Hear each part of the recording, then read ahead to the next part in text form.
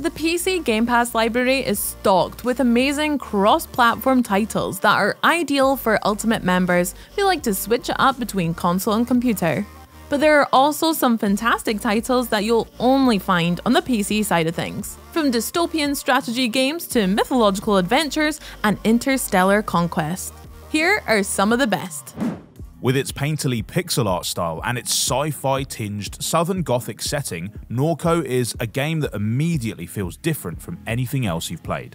This point-and-click adventure follows a young woman as she returns to Louisiana to mourn her late mother and search for her missing brother. The further you venture into the swamplands and dilapidated suburbs, the stranger things get, with barstool detectives, bayou pirates, and influencer cults all getting wrapped up in your adventure.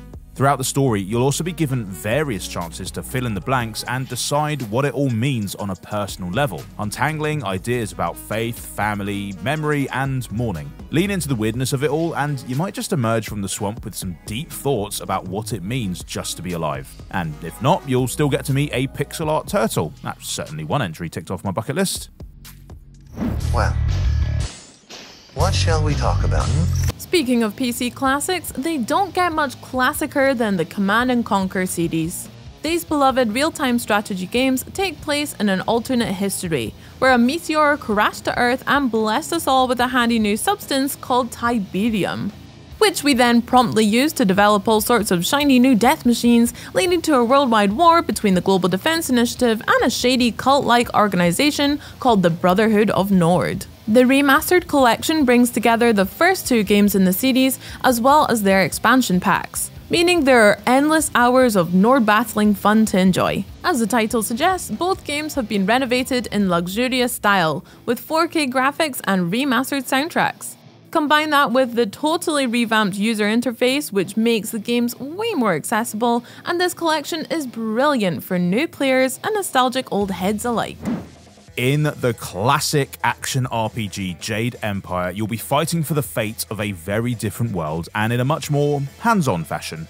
Steeped in Chinese mythology, Jade Empire has you playing as the last surviving spirit monk as they try to topple a corrupt empire. A corrupt empire who unfortunately has dudes like this and this on its payroll, so yeah, this one might get a little tricky.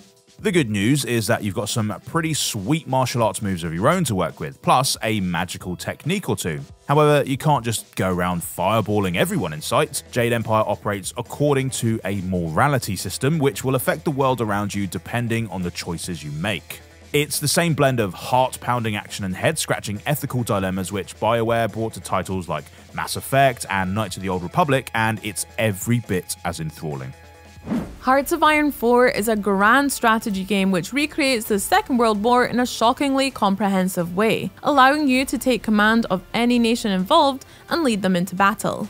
You can try to secure a faster victory for the Allies, or play as an Axis power to see what kind of scary alternate timelines you can create. Or maybe you appreciate a challenge and want to try your hand with one of the smaller countries that are just trying to make it through in one piece. Either way, you'll have an authentically recreated selection of tanks, planes, and ships to take out onto the battlefield. But of course, that's not the only place that a battle is won. You'll also need to manage diplomatic relations with your allies, ensure the economy remains strong enough to keep your war chest full, and ensure your citizens remain fully committed to the effort. It's a lot to take on, but if you plan things out right and execute it all to a T, you might just make history.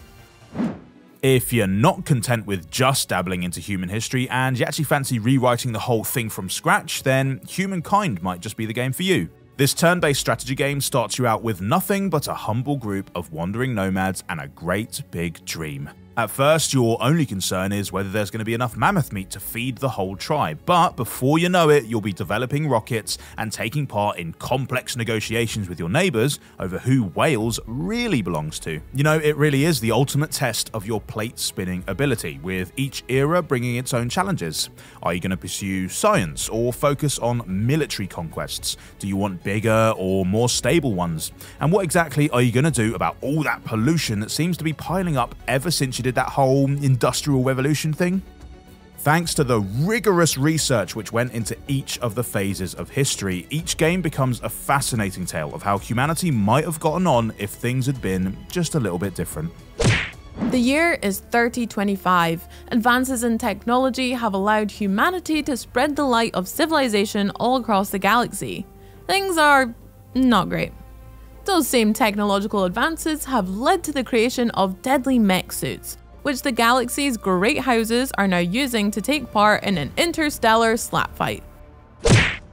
Which is rough, but it does create certain economic opportunities for a plucky young mercenary outfit like the one you're in charge of. Managing your squad of mech pilots, you'll engage in thrilling firefights while also engaging in the no less thrilling business of balancing the books. Upgrades and repairs are costly, so be sure to choose your contracts wisely and try to bring back your mechs in one piece whenever possible. To be clear, if stuff like this happens, your business is probably going to fail. And if you want to spend even more time in a universe full of lumbering killbots, you'll find the 5th game in Battletech's sister CD's Mech Warriors, available on both Xbox and PC Game Pass. Last up, we've got by far the fanciest sounding game on this list, Europa Universalis IV. Just like my man Walter White, this game is in the Empire business. It's up to you to lead your chosen civilization to the very top of the global food chain by whatever means necessary. You might aim to take control of the world's most important trade routes, turning you into an economic superpower, or you could just use your people skills to play politics and gain the upper hand over your rivals.